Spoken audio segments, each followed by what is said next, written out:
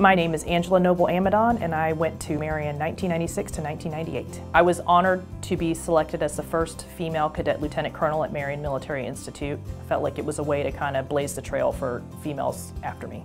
It put me in a complete immersive environment with a bunch of people from all over the United States, from different cultural backgrounds to different personalities. It taught me not only leadership, but it also taught me how to be a good team player. And you can't just be a leader without also knowing how to be a follower. And Marion taught me that on a daily basis. In 1998, I was selected as the valedictorian, and what was so great about it is I wasn't even trying for it. Marion was teaching us and grooming us to be our best, and I was recognized for that.